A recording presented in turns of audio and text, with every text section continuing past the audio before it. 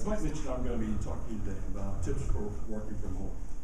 And today, an increasing number of Americans are working from home. In certain cases, there are individuals like myself who work from home every day. In other cases, individuals who periodically work from home to balance a personal commitment or just get a change of pace. But to be absolutely clear, working from home can be both a blessing and a curse. And I've experienced that over the last 2.5 years as a consultant, working from home probably 90% of the time. But the key thing is, in addition to these challenges that may come about, it's a great opportunity to increase your productivity and get a great deal of personal flexibility. And so today I'm going to share with you some tips that will allow you to have a more productive and effective work from home experience. And so the first tip is that you have to have the right equipment.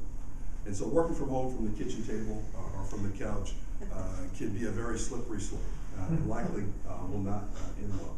And so it's very important that you have the right environment and the right tools. And those tools include, first, a walled office.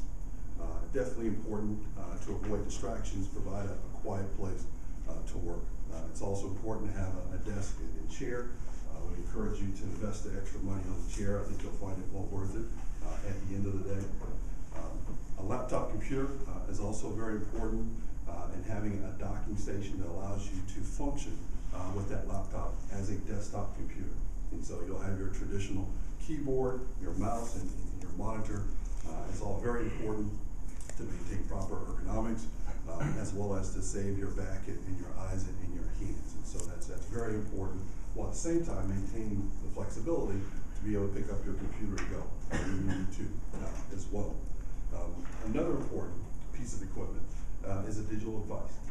A device that allows you to print, copy, fax, and scan. And so it's very important to allow you to maintain your full productivity at home without having to run to the office or FedEx or whatever to complete your business. It's also very important to have a dedicated business line. And so some individuals will use their wireless phone for this purpose. It's a little risky given that wireless phones are sometimes not the best for long drawn out conference calls, but nevertheless it's very important for you to have a dedicated business line. And I learned this lesson the hard way. And one afternoon I was on the phone using the home phone for a business call. And my youngest son, Michael, picked up the phone, and he refused to hang up because it was urgent that he called his friend Ethan to see if he could come out and play. And so a very awkward moment from a business perspective, but definitely a lesson learned. The next tip is that you have to establish the right mood. When I say establish the right mood, I can see a lot of you envisioning me, in a pair of silk pajamas, some nice Barry White music in the background.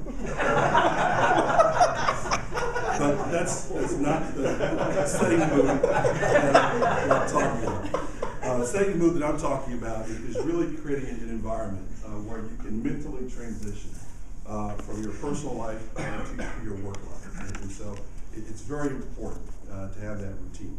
And so there are a couple things that you can do that help you set the mood and drive that transition.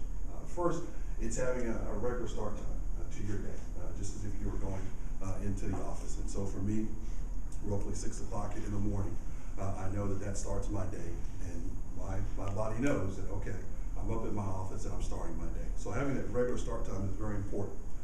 Designating a part of the house specific for work is also very key.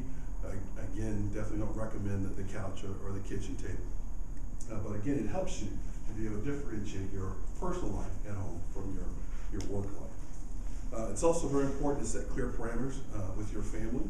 And so although you are at home, you are at work. And so even though you have the flexibility to interact with them, which is a great benefit, I definitely enjoy seeing my boys off to school, being able to greet them when they come home, to get down and make sure that they've started their homework. And so all those things are great, but it's important that they realize that this is a part of your workday and they need to support you in maintaining that commitment. also in setting the tone and setting the mood, it's important to set goals. So, you know, when you start your day, have a very specific list of tasks that you're looking to accomplish, as well as set an end time to end your day as well. And so those things are very important in setting the right tone when it comes to working from home. Now, the last set of tips I have for you is really related to breaking up your day.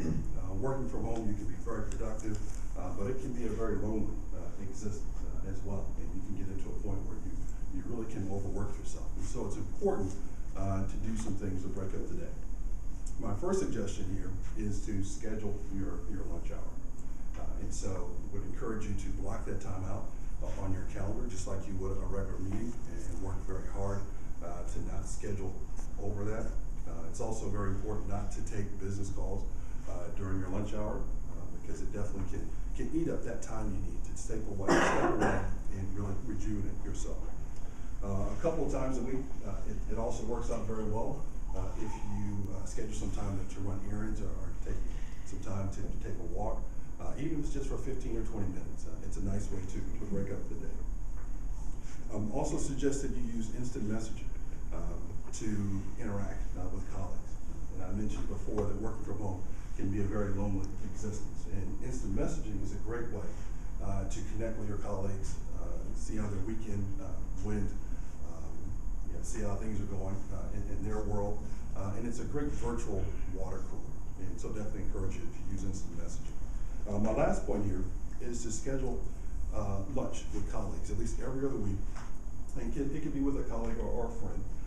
But it's a great opportunity to, one, engage the outside world, and it also provides you with something to look forward to, and knowing, hey, on Wednesday or Thursday, I'm going to connect with this particular friend and catch up. So hopefully you've found my suggestions to be very helpful.